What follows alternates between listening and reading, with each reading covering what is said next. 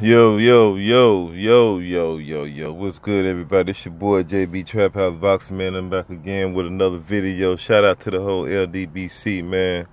I was looking on an article, man, called BB Sports, and according to that, they interviewed Wladimir Klitschko, and they was asking him, about coming back. Is he sure about, hanging his gloves up? And he says he's, participated in the sport where he's seen many boxers retire plenty of times and come back. So he says basically never say never, man.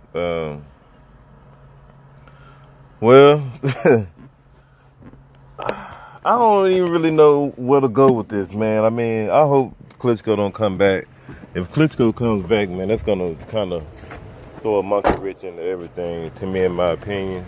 Joshua's gonna shoot straight back over there. Klitschko knows he's gonna get the rematch with him, and that's pretty much it, man. That's gonna kind of delay everything, man, in my opinion. But I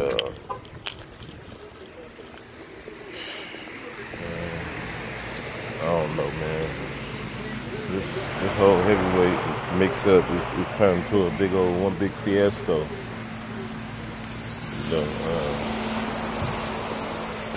Like I said, man, it'd be good, to see him get in there and mix it up. But if Klitschko comes back, then it's gonna open up the ducking game all over again. It's gonna be a money grab, a popularity contest. Let me get a rematch, the whole nine. I could see where this is gonna go if he come back. It's gonna throw a wrench in everything, man.